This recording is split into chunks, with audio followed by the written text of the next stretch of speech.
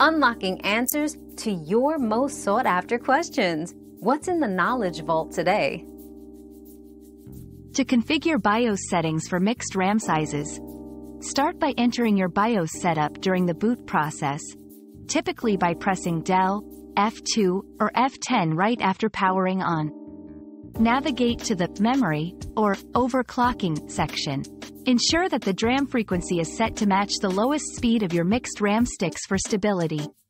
Next, adjust the DRAM voltage to the higher requirement of your sticks, if applicable, and carefully set the timing to match the slowest stick. Save and exit. Always consult your motherboard manual for specific guidance. Another mystery solved, but many more await. Keep up with our daily discoveries by subscribing and turning on notifications.